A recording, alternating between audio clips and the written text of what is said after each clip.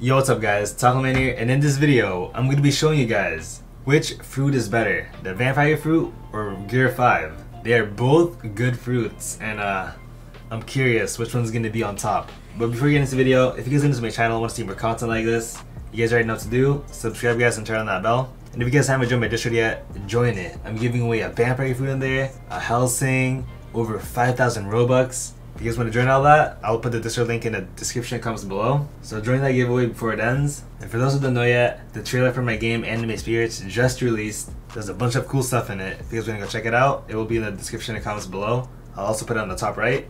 But other than that guys, let's get straight into this video. So okay, first we're going to be seeing which one is stronger. And we're going to be testing that out at the Pika dungeon.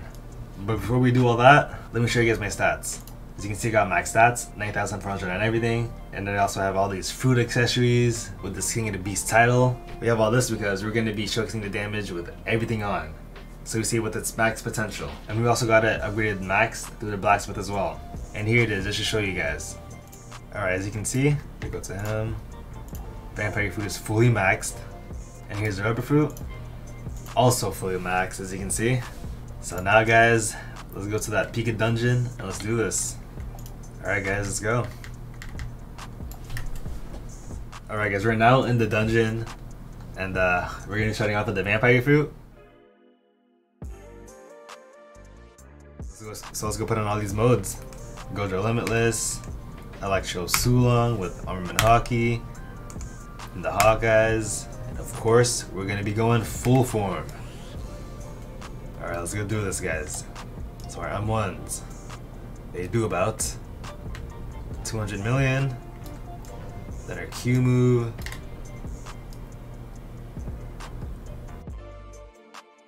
a billion 300 million. And then our E, that was about a billion 500,000. And this R move, this one's hard to count, so just look at the health. Our R does about, yeah, look at that. Oh, that did like half of its health. And then our F move, this is about 2,200 million. And then our G move, the last one, this is about 1,700 million. And yeah, that is the vampire damage showcase. I'll show on the screen how much damage it did total.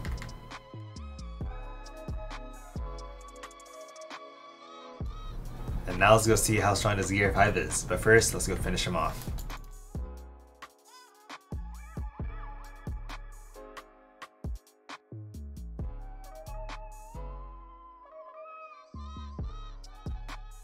Alright guys, let's go Gear 5.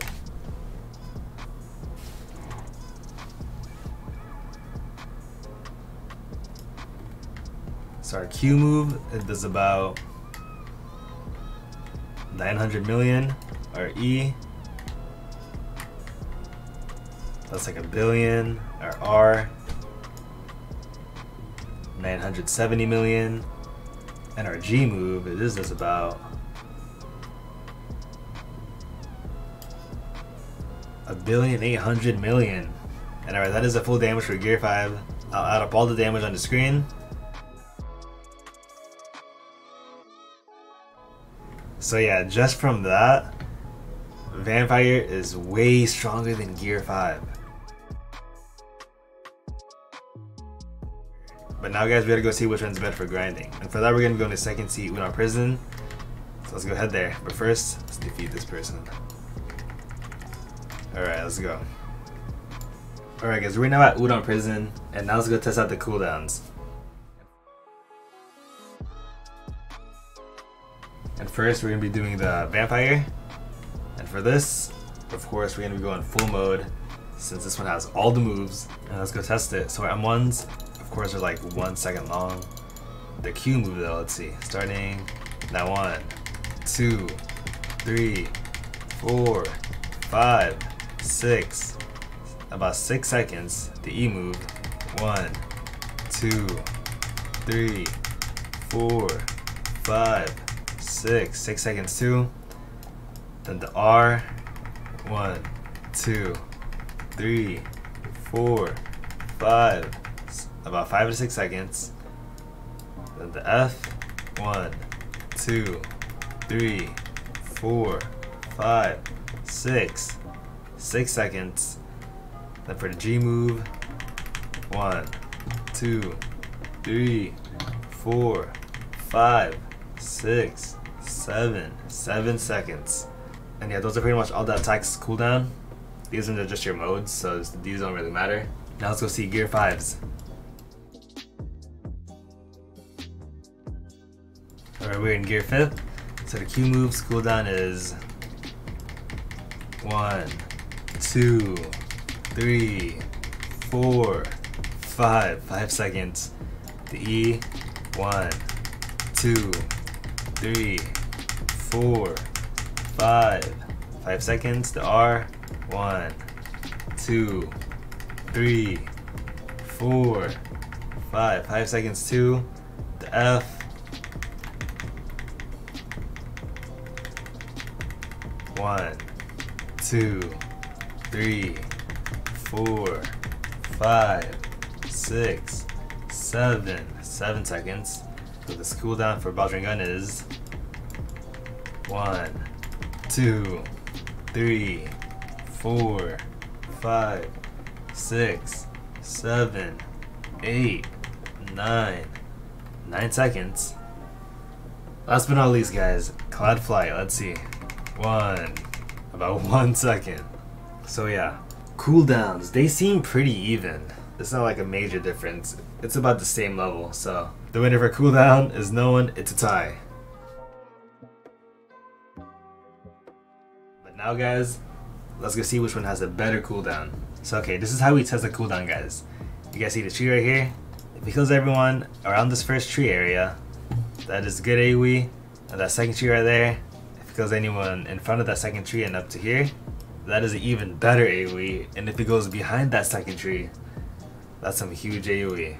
So yeah, guys, that's how we test this. So okay, the M1s, these, they of course, they don't reach far. But the Q move, let's see. That was bad. Look at all the NPCs left here still. But the E move, that one is also bad. And now for the R move, the bloodshed.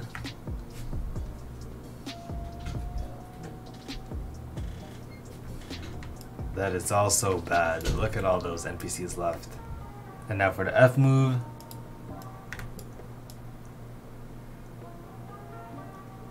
That one's a bit better, so that one's good. But now for the G, let's see.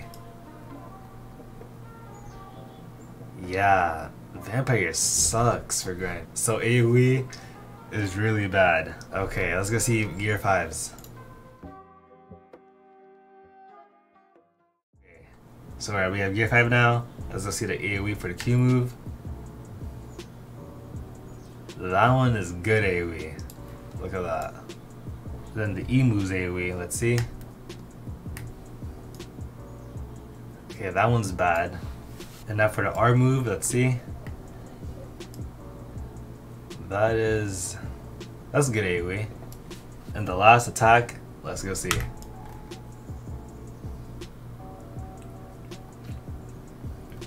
Yeah, that is huge AoE, guys. Look at that. Behind that second tree, there's a few that died, and look at that. That's huge AoE right there. And yeah, that is AoE for gear 5. And the winner for AoE is of course gear 5 itself. And now, guys, let's go talk about which fruit is easier to obtain.